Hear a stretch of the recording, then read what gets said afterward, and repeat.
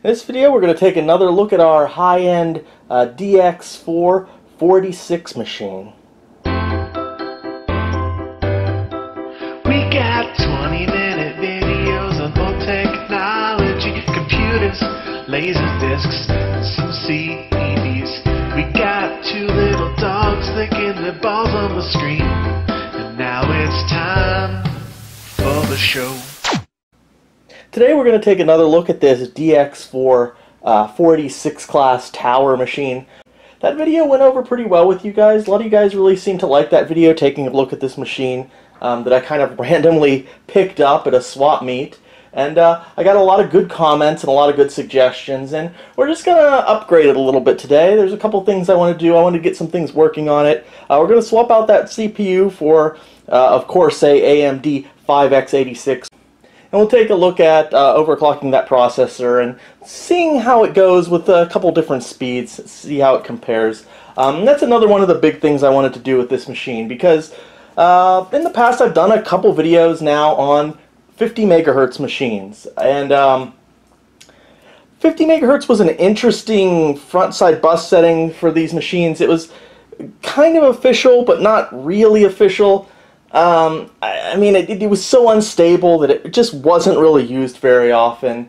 And even though there were DX processors, DX50, that ran at 50 megahertz, it was very temperamental. You had to have the right components, and especially if you had VLB, you had to have the right kind of VLB cards, or you could run into all kind of problems. And I've done a couple builds with that 50 megahertz bus so far, and there was always this kind of mythical rumor that these 50 megahertz bus machines flew, and they beat the pants off of 66 megahertz DX2s, and all my evidence suggests that really isn't the case.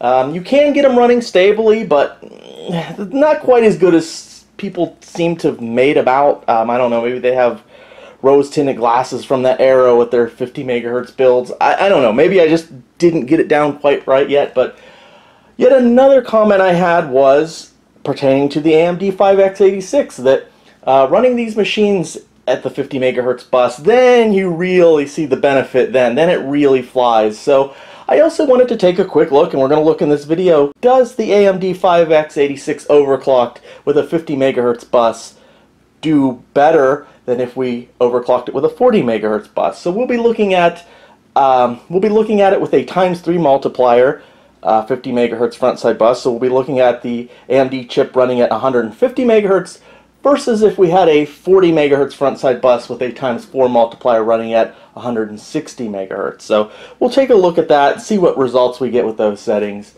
I'm not going to do too much card swapping. I am going to remove that caching VLB controller. I wanted to use that in another machine, and I think I have a suitable replacement, and just some other minor upgrade. We're going to keep that video card in there. I think the biggest upgrade we're going to do is that CPU. We're going to go from the Intel DX4 to 100 megahertz to our AMD 5x86 133 megahertz, but we are definitely going to overclock that guy to 160 and of course 150 as well.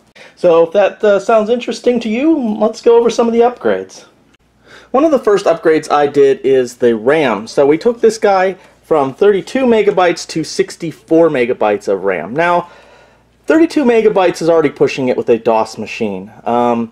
That's already overkill. You could easily get by with 16 megabytes of RAM. So 32 is a little overkill. 64 is super overkill. You're not going to see many DOS applications that are going to, want 64 megabytes of RAM in there, if any. Although I might install Windows on this machine. I don't think I've ever had a 486 class machine running Windows. Maybe I have, but not very often. So I might put Windows 95, maybe 98 on this guy. So this might come in more handy there. 68 megabytes, shouldn't hurt anything. There's a couple games that might go a little wonky with too much RAM, but that's going to be few and far between. You could probably go through games and maybe never run into one that might have a problem with too much RAM, but I think there's a couple out there. But anyways, the spirit of this machine is just to max things out with the 486, so we're going to go with 64 megabytes of RAM. Again, I might put Windows on here at some point, so you have that. Another thing you might notice if you look at the sound card, it's the same sound card, and we still have the floppy drive running off that SCSI on here, but I did remove the Wave Blaster, and this card has the, hanging MIDI bug, so I thought that Wave Blaster would, find better use on a different card that didn't have that problem. So I did remove the Wave Blaster, but that's okay. We can always hook up some kind of external MIDI device. I could always put a MIDI card, a dedicated MIDI card in here, although I don't know if I'm going to do that. But also we can use the port here for, general MIDI. This will have issues with an MT32 games that use the intelligent mode. But I don't think we'll really be using an MT32 with this build games so much, so this should work just fine with something like an SC55 or an SC88 for general MIDI and sound canvas. Now, as I said, I did remove that caching VLB I/O controller card. I wanted to use that in a different machine, but I think I found a pretty suitable replacement here. And it does have some built-in ports on it. So this right here, this is actually, this guy actually had the box for this thing. This is the VLB Pro, the world's fastest VL controller for IDE drives. It's from CMD, and it supports, fast ATA, enhanced IDE, all these little features. I have tested this thing, and it runs fine, and it does see the hard drive is 2 gigabytes, so I'm not limited to 512 megabytes. And this thing's pretty comparable. It's pretty fast. I haven't really done any direct comparisons. For all I know, this thing's actually even faster than that caching controller I have. I don't know, maybe depending on the hard drive you use, but this works just fine. And it has the added benefit that the zip drive just works now. I might have been able to tinker with that caching controller to get the zip drive to work, but it just works with this, so that is now working fine at the moment. So for our build, we'll be using a AMD 5x86 at 133 megahertz. We're going to try to overclock it, which I'm pretty confident it will overclock at least to 160 megahertz just fine. These chips generally do that routinely. Now, even though these are 5x86, I've mentioned this in other videos in the past, where we've looked at this chip, they are true 486s. They're just supercharged 486 chips. Now, I believe these both have date codes of 1996. They're slightly different variants. This is the ADZ, and this is the ADW. Now, generally, the ADZ chips are regarded to be better overclockers than the ADW, but that's not always the case. I guess you got to look at it on a chip-for-chip basis. These both have, Windows 95 compatible marks on them. Now, this is the same chip. This is an AMD 5x86 at 133 megahertz, but this is a much later one. I believe the date code puts this one at a 2001 production date. You'll see the little marker here. It just says, I believe it says Microsoft Windows compatible. Doesn't give a specific operating system. A little bit different. DX5, 133. This, I think the what is that? BGC. Now, this should be pretty much the same chip as these guys here. It is much later, though. I mean, logic would suggest that maybe this one is a better overclocker because they had the process down pretty well by this point. Maybe worked out any bugs. Actually, what I was reading afterwards is actually these older, the ADW chips, tend to be better overclockers than even those later ones. So I'm going to give this a try. And for anyone interested, I do have the manual to this motherboard. I believe the one I have is this one right here.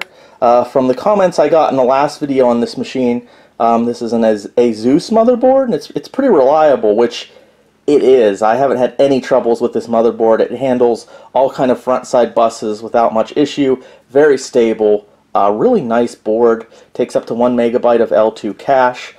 Benefits that's very debatable after your 256K, but it does it. Good bit of RAM it supports. It's a nice board. This is an earlier revision of it. I believe it's 1.7. Don't quote me on that, but I do have the manual here, which is pretty helpful. Yeah, someone wrote, I didn't write that, someone wrote that. Maybe that's their number, support line number.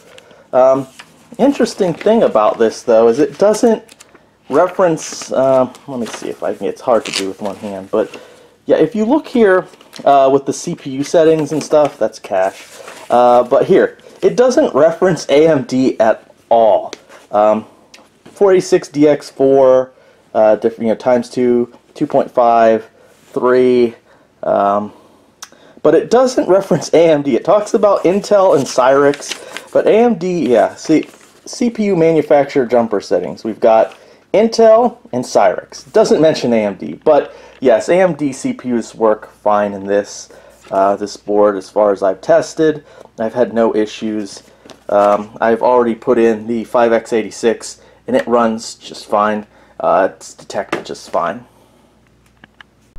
And here's the machine running with the AMD 5x86 at 133 megahertz. It works just fine, no issues whatsoever. The manual didn't explicitly state AMD anywhere, but if you set the jumper settings to DX4 with a × 2 multiplier, I guess with these 5x86 CPUs, that's their default setting, so they'll work at the 133 megahertz if you have your jumpers set up for the DX4 × 2 multiplier. And something else interesting, it does appear that it was the I/O card that was last time in this machine that was giving my mouse issues, where only that weird older chunky style mouse worked. With this new, the CMD VLB controller that has the serial port built into it, the newer serial mouse worked just fine, no issues whatsoever, and even with the cute mouse drivers, no problems whatsoever. So it looks like the mouse issue before was with that other weird I/O controller card. And yeah, I'm going to install Windows on here, but right now I'm not going to go with Windows 95 or 98. I'm just going to install good old Windows 3.1 on this machine. It just seems really appropriate to at least have Windows 3.1 in here, so I'm going to give that the old install. Yeah, and Windows 3.1 runs just fine on this machine. Seems very responsive, loads up really quickly, and yeah, feels really good on this machine. So before we get to those benchmark charts we all love so much, I want to take a quick look at the BIOS settings here. And I was able to get pretty good settings and still maintain stability. Local bus ready, there was transport and synchronize. I was told transport is the faster option. And with that option selected, I had no issues. DRAM speed, though, there were 4 settings. There's like slowest, slower, faster, and fastest. To get stability at 50 megahertz and the 150 megahertz, I had to have the DRAM speed set to slower. Anything faster, and I started running into major stability issues. So keep that in mind as we look at the benchmarks.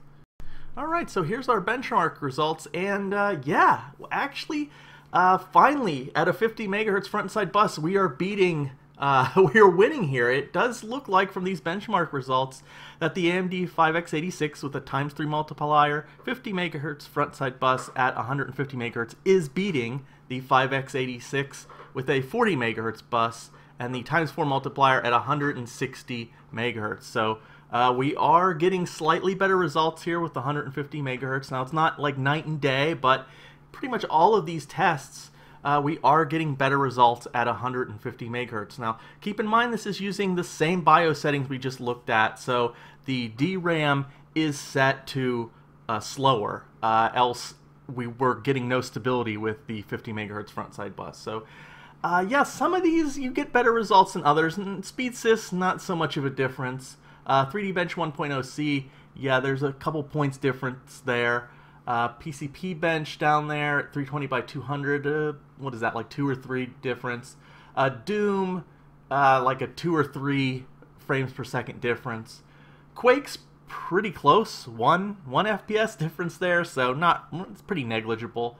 And at the higher resolution there with PCP Bench, it's less than 1 frame per second. So it's not drastic, but we are seeing a little bit of a advantage to the 150 megahertz over the 160 megahertz. So yeah, I guess there's a little bit of truth to that here. Now, I'm not exactly sure why this is. Maybe it's because there's like a megahertz difference, because when we were looking at the 50 megahertz DX chip running at 50 megahertz versus a DX2 at 66 megahertz, we were seeing a little bit of a megahertz difference. Here there's only a 10 megahertz difference, where I believe with that there was a like 16 megahertz difference as far as the CPU speeds go. So maybe that has something to do with it. Although with the front side bus in that situation, it was like the opposite. So I don't know, kind of interesting. But remember how we were talking about that DRAM setting? So what happens when we up that to fastest? Because at 40 megahertz front side bus, that AMD chip was stable at 160 megahertz. So let's see what happens when we go back into the BIOS settings, we run our chip at 160 megahertz, and we set the DRAM speed to fastest. And there you go, boom. So with the BIOS tweaks, really just setting the DRAM timing to fastest, we definitely see that 5x86 at 160 megahertz pulling ahead. And I mean, that's the real weakness of that 50 megahertz front side bus. It's just stability issues. And even taking out the VLB, the second VLB controller, the IO one, and replacing it with a ISA one, stability still just was crap after going over those slower settings. So I mean, I guess at the same time, like if we could get that 150 megahertz AMD, if we could get it running at 50 megahertz with the DRAM timing at fastest, I mean, I guess from looking at our earlier results, yeah, it should be faster than the 160 megahertz. But it's not going to happen. I wasn't able to make it happen, and I played with the BIOS, I played with wait states and stuff. And it definitely seemed like that DRAM setting was the one that affected benchmarks the most. And it's just, that's the problem with this 50 megahertz front side bus. Just stability really hurts your ability to like play around and optimize your memory timings and things like that. So yeah, I guess, like I said, technically at these same settings, I guess the 150 megahertz it would be faster, but you're just not going to be able to get those settings and it be stable unless you maybe have like the perfect setup, and I don't know even then. So I still say your best and your safest bet is going, when you do go with a 5x86, is just go with the ×4 multiplier, go with the 40 megahertz front side bus and 160 megahertz. Yeah, here it beats the 150 megahertz soundly with those DRAM settings. So yeah, pretty good. Pretty good results here. I'm just looking through them real quick. Yeah, we're getting what, 51 with Doom. That's pretty good. I didn't really compare this to some of my other machines. It'd be interesting if I would compare this to like an early Pentium, something like that. But those are completely different setups, so it really wouldn't really make a difference. I think those all have like PCI in them and stuff.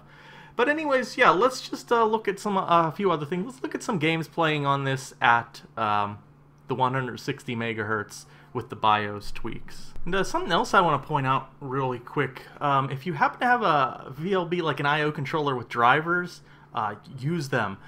This is that CMD VLB IO controller, and I was getting a SpeedSys score of like 128 for the hard drive at the very bottom there.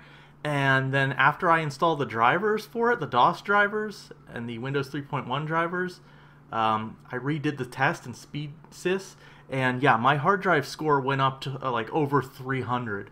So those drivers can make a big difference. So yeah, if you've got the drivers, remember to install them.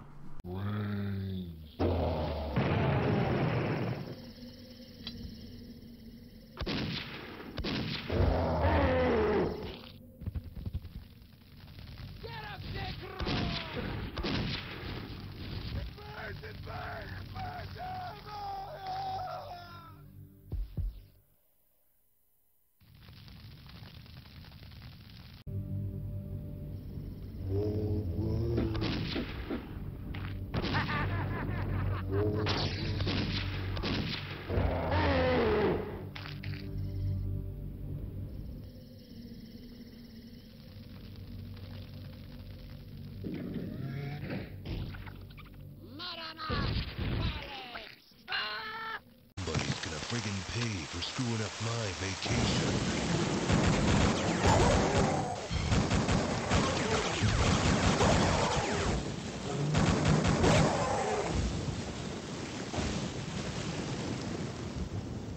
Groovy.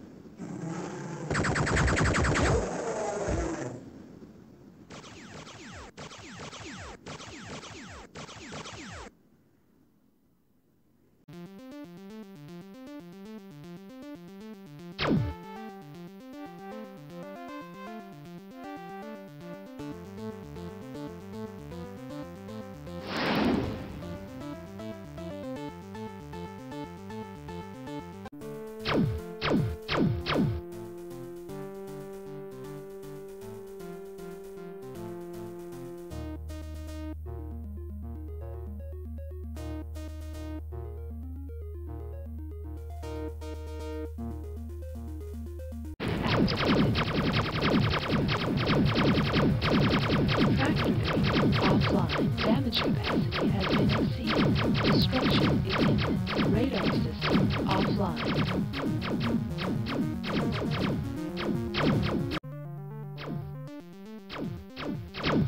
Radar system repaired. Damage capacity has... So, unfortunately at this point I was moving the computer, or I did something and I had to disconnect the audio cable to the computer that was recording all this, and unfortunately I forgot to put it back in, so there's no audio for this portion, and rather than re-record it all, I'll just talk over it. This is Quake at, what was it, 320 by 200 or something, and it plays actually quite well.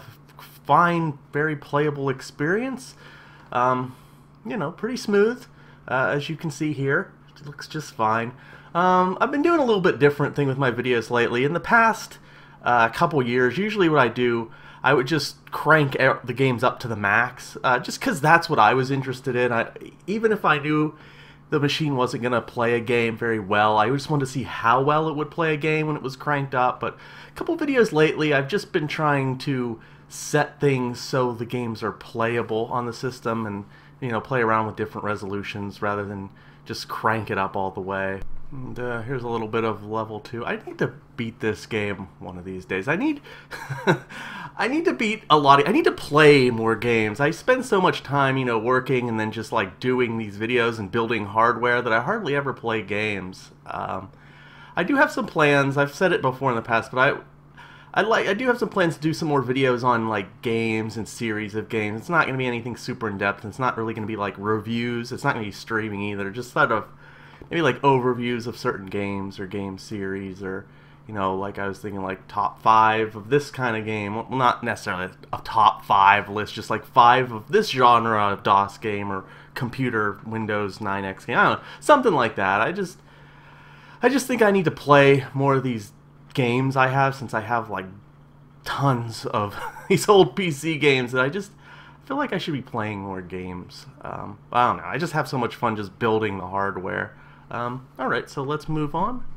And here's Day of the Tentacle, which is probably a pointless inclusion because all I have is the demo here, so I don't have actual like gameplay. I just have the intro screen, or what they showed in the demo on the Indiana Jones Fate of Atlantis disc.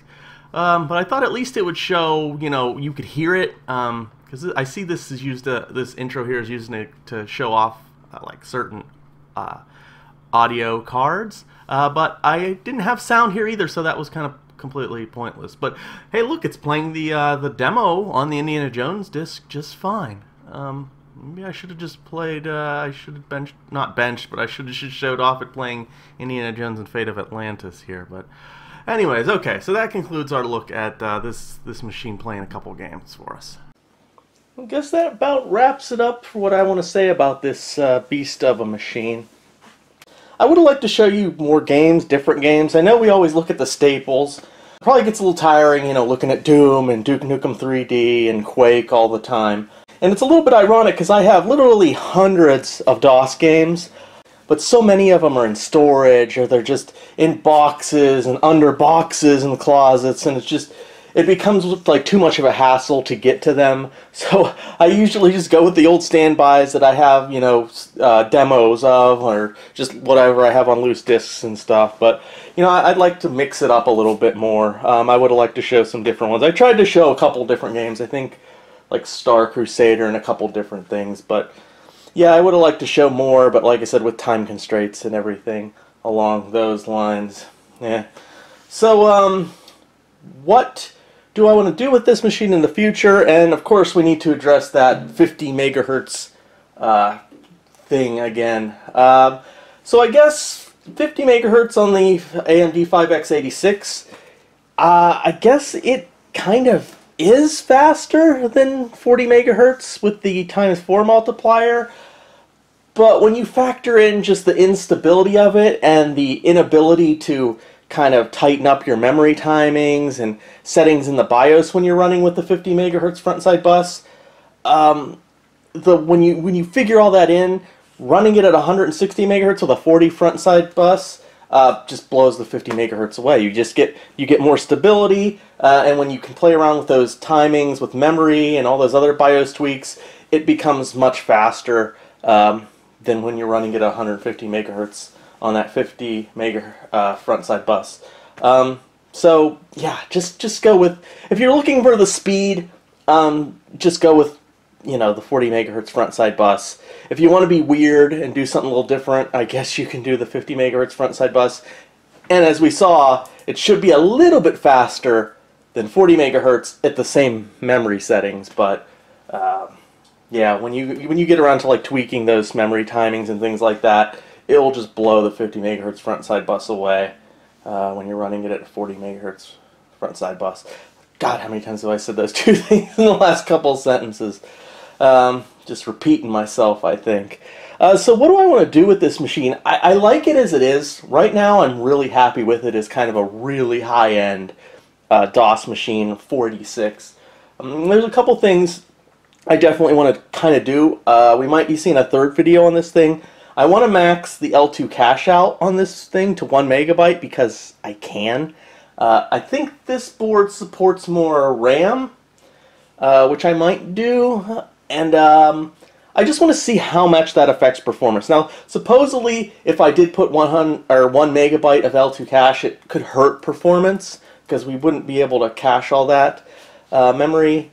I think even if we max the RAM out on this, it's not enough, but I'm not sure. But I want to see how much it does affect performance, and you know, I just kind of want to max this thing out. I want to max out the RAM on that video card too, although again, that seems to be like it's going to be pretty pointless. It shouldn't increase performance at all. It would let me get higher resolutions in theory, but the games probably aren't going to run well anyways at those high resolutions, so again, kind of pointless. But I just want to do it and see. I definitely want to put Windows 95 on this, and in that case, maybe the extra memory might help, but again, I don't know. It's just something I want to do. It's a weird case where maxing it out might really hurt it, but I just want to see. CPU, I would love to get that AMD 5x86 to a mythical 200 megahertz. It's been done. I don't think I'm going to be able to do it with this motherboard, so it's a weird case where you need like the right cooling, the right CPU, the right board. It's very hard to do. I'm pretty sure only a few people have done it. It'd be really cool to do, but I don't think it's going to happen. And I think there's actually... No, I was going to say, I think maybe there's actually official 200 megahertz 5x86 CPUs out there, but maybe... I think I'm wrong on that. I'm pretty sure I'm wrong on that. But yeah, it's theoretically possible, but I don't think, you know, with this setup I'll ever be able to get that speed. I'd probably have to go through dozens and dozens of 5x86 chips to find one that would work at that speed. But when I tried on this setup, I did try it. I just get a black screen. It doesn't even post. Other routes I could go with a Cyrix chip. I do have a 5x86 120 megahertz. That, from testing and videos I've done in the past, that's actually slower than the AMD at 160 megahertz. But it would be neat because it's kind of different. But I already have a machine with that CPU in it, so I'm probably not going to go that route either, unless I can find a 133 megahertz Cyrix 5x86, which I doubt I will. And then, of course, Intel Overdrive might be interesting in this machine. Again, it's going to be slower in most cases than the AMD that's overclocked in there now, except in, you know, something like Quake that is kind of tuned for the Pentium. Maybe if I could find one of those overdrives and overclock it to 100 megahertz and put it in here, that'd be kind of neat and unique. Kind of a cool thing to do. But, yeah, other than that, that's, I don't know. So, there might be a third video on this machine in the future, but as it stands, I am pretty happy with it as a super fast 486. And if you have any suggestions or comments, please leave them in the comments section. I'd love to hear what you think about this machine and the upgrades and any suggestions on further upgrades and what I might want to do with this thing. Definitely going to keep it around. It's a pretty cool machine, pretty cool motherboard, and I'm really happy with it. So, thank you guys for watching. If you comment, thanks for commenting, thanks for any likes, and have a good one.